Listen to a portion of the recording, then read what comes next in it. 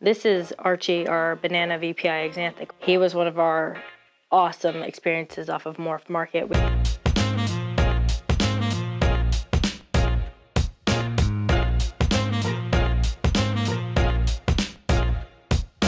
Morph Market will give you the opportunity to choose which animal you're looking for, whether you're looking for sand boa, boa constrictor, ball python, green tree snake, green tree python. You get to choose what animal you're looking for, and then you can choose your morphs, you can choose your sex, you can choose your age range, you can choose a price range. You can really specify what you're looking for, and preferably you know what you're looking for when you start looking. Once you've specified your criteria, you get a list of snakes that you can sort by price, low to high, most relevant, oldest to youngest, however you want to sort it.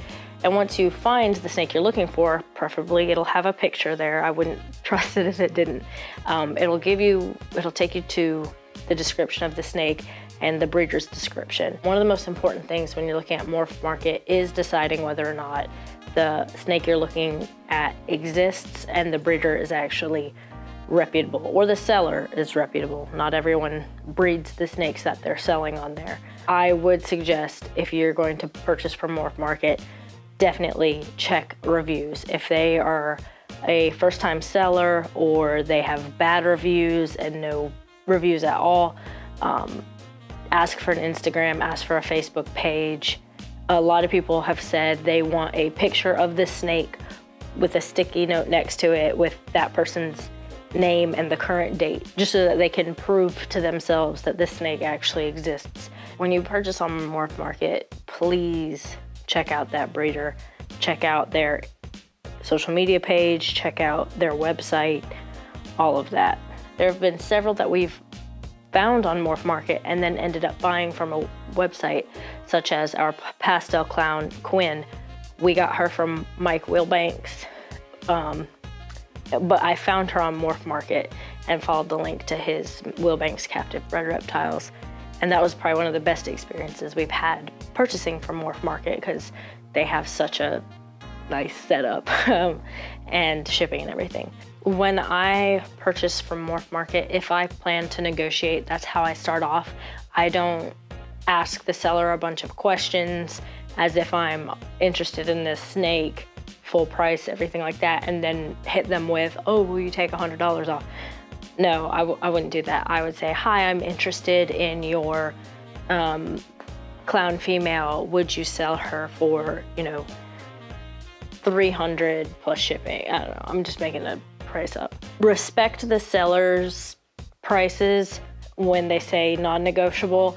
Don't lowball, it's rude, but that doesn't mean if it says they'll consider offers, it's not gonna hurt unless you're rude about it. So you can always negotiate prices, or you can negotiate, I'll pay asking price if you cover shipping. That's really up to the seller, and it's up to you to ask. Always ask the seller, what are they eating? How often do they eat versus what time do you usually feed them? You want to know, are they eating frozen thawed? Are they eating once a week? Are they eating on Fridays? Are they eating? We have one snake that eats during the day, and that's the only time he eats for us, and that's weird. If you're inexperienced, some things to be careful about. If you expect to be feeding frozen thawed rat pups or frozen thawed mice, check and see what the snake is already eating. It's usually listed on there. If they are currently eating live ASFs, you might have a hard time switching them over to frozen thawed mice.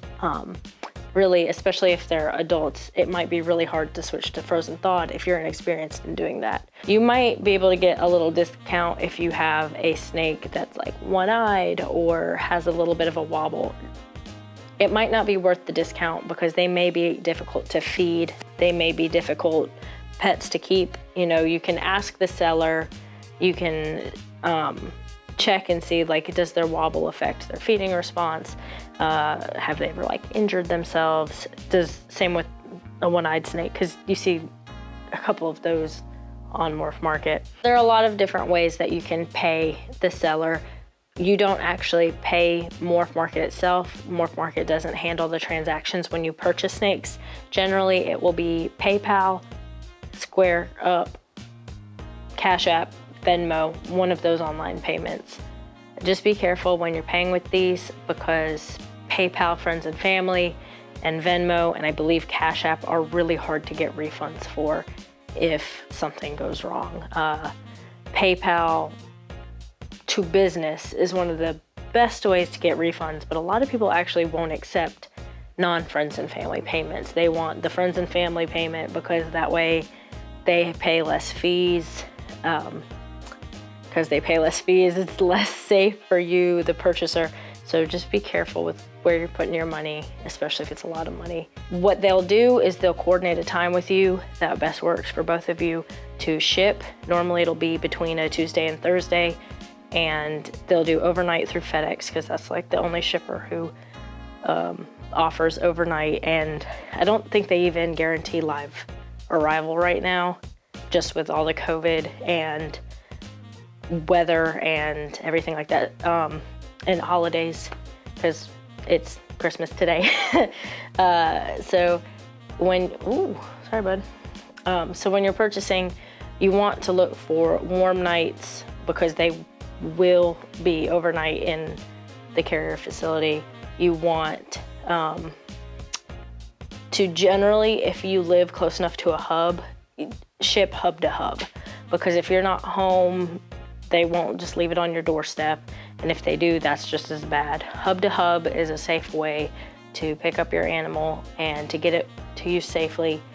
And, you know, it's a little less time that it's on a truck. And it's a stressful experience for these snakes. So if you can manage it, that's what I would suggest. Once you get your shipment, it's going to be a box with normally coated in styrofoam to keep it in place. They'll usually have maybe some shredded paper or something to keep that animal steady, and either in a deli dish or a snake bag. If it's gonna be a little chilly, they'll have a hand warmer in there to keep their body temperatures up.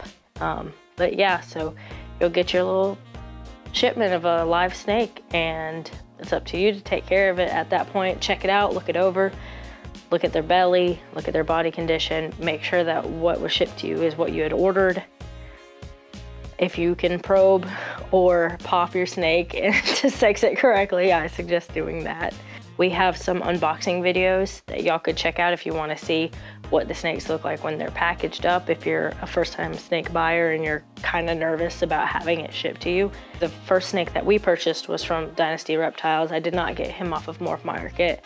I found him directly on the site, and I was super nervous, had him shipped directly to the house. I had Steven work from home that day so that he could pick him up, and I still ended up leaving work early to be like, where's my snake? Is he safe? Is he fine? By the time I got home, he was totally fine. We've never had a bad experience shipping snakes. Absolutely, when you get your snake, please quarantine it. You might think, you know, that is if you have other reptiles. If it's your only reptile, that might not be super important, but you might think, oh, we came from a reputable breeder.